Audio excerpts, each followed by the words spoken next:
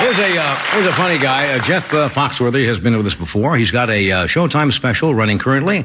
It's going to be on again this Saturday night. And Jeff's appearing at the Improv in Brea, California this week, and at the Punchline in Greenville, South Carolina, November 19th through the 23rd. Would you welcome Jeff Foxworthy? Jeff.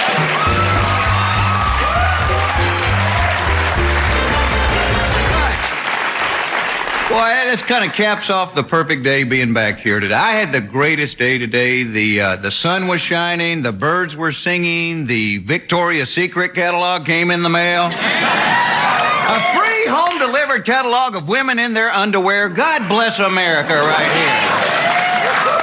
I knew it was coming, too, because the mail was about 3 hours late, you know. Have you seen this thing? Some of this stuff is so skimpy, Victoria doesn't have a whole lot of secrets left.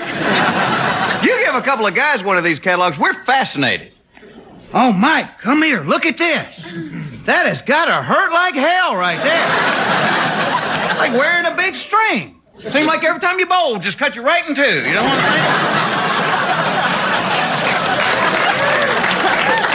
saying? And don't get me wrong, I'd much rather look at the catalog at home than to go into the store. I mean, because if you're a guy, you do feel like a pervert when you're in the Victoria's Secret store. You feel like the girls behind the counter have the sex offender catalog and they're just trying to match your picture out. Sally, look at the guy with the panties on his head. That is the same guy. I learned something in the new catalog, too. Victoria's Secret makes men's underwear now. See, I didn't know that. Well, see, my only thought is, please, dear God, keep it simple. Nothing fancy, nothing like those teddies, that combination bottom and top. Can you see men dealing with this? Look, Frank, I'm not saying it ain't pretty, all right? I just wouldn't wear it fishing if I was you. I tried that last month, spent the whole day just cast and tug. Cast and tug.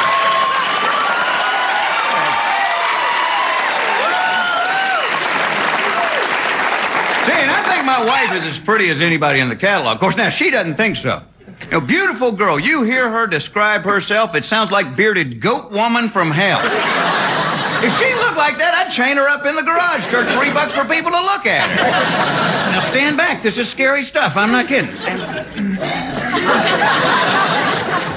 That is my wife. Now, give me the money. See, but she's smarter than I am because she takes so long to get ready, but no matter how late she's running, she knows how to keep me running just as late.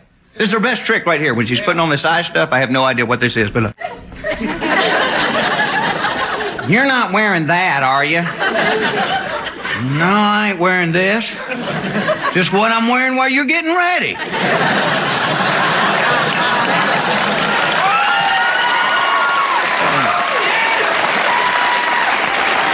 Well, see, being a man, we have no idea what's wrong with it.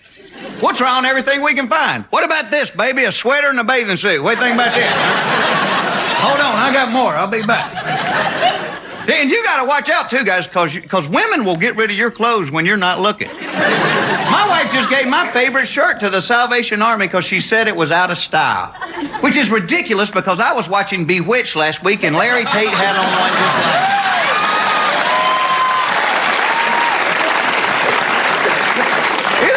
Me. As little as men know about fashion, girls, you still ask our opinion about stuff. We'll be ready to walk out the door. My wife say something like, honey, which earrings look better with this, the white ones or the black ones? I'm like, oh, boy, I got a 50-50 shot at this. I say the white ones. The white ones? Now I've got to change this blouse. Never leave this. Well, see, I mean, men just don't care as much. Yeah, you never see a guy picking up his buddy to go fishing at 5 o'clock in the morning going, dang, Bill, you ain't gonna wear that shirt with them shoes, are you? It's after Labor Day, for crying out loud.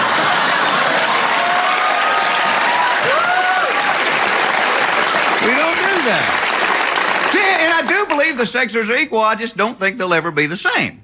Like, great example. Say a guy gets a phone call from a friend of his. He hadn't talked to him in a while. A man will answer the phone and say something like, hello? Wally, you ugly old bald-headed pervert. Where are you, idiot? But you never see women go, hello? Janet, you fat pig.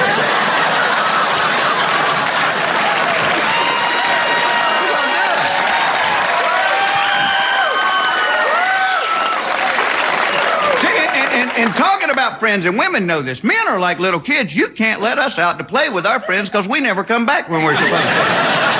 Oh, you get 2 or more men together, we can't tell time anymore. Baby, we'll be back by 5:30, 5:45 at the latest. And then we come rolling in like February. See, men know our friends are going to get us in trouble. That's why they're our friend. I mean, you ask a female to describe a friend, you get an answer like, oh, she's the best. You need to talk to somebody. She is always there. You ask a guy to describe a friend, you're going to get something like, oh, he's a great friend. He'll come get you out of jail at 3 o'clock in the morning. Well, it's not really true, because if he was a great friend, his butt would be in jail with you. Sitting on a cot smoking a cigarette going, she didn't look like no cop, did she?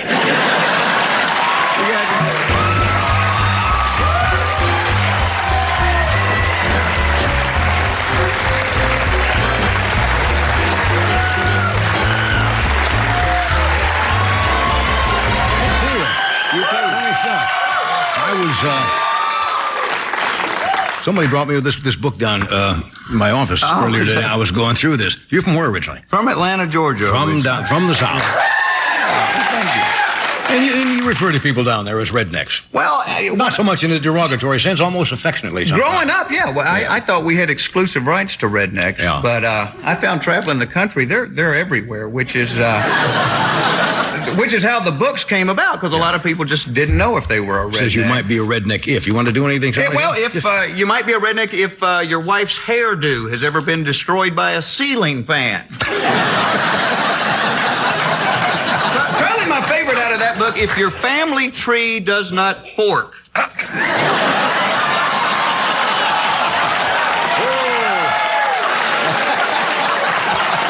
We offended somebody. I don't know. This was funny. You might be a redneck if your lifetime goal is to own your own fireworks stand. Yeah. Well, what happened? There were 150 in this book. People flooded me with them, and so there's a new book out this week. It's called Red Ain't Dead, 150 More Ways to Tell. And if you refer to the 5th grade as my senior year...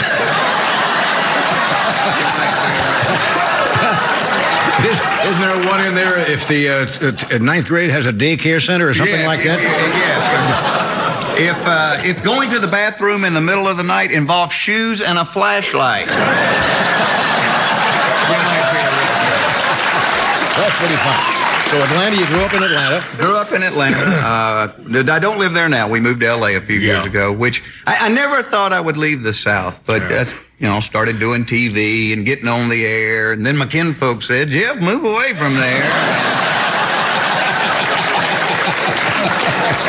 Sorry. Really, people who have not spent any time in the South, it is kind of a remarkable transition.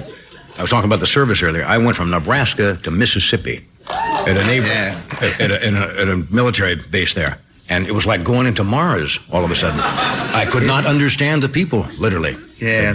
Deep Southern talk. They want me to lose my accent. My acting teacher does now, which I refuse to do it, but she's right. She says because Southerners never get to play anybody intelligent, Never a lawyer. We're the guy in the overalls tying the boat up to the dock going, y'all gonna be all day? Or the banjo.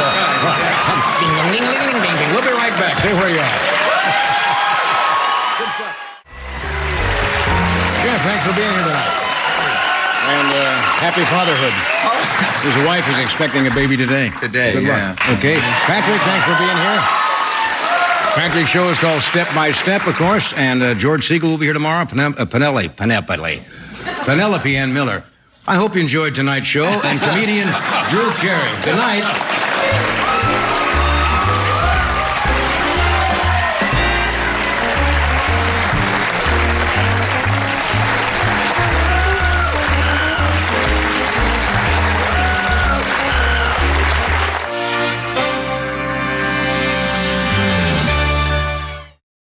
I'm humbled by that applause.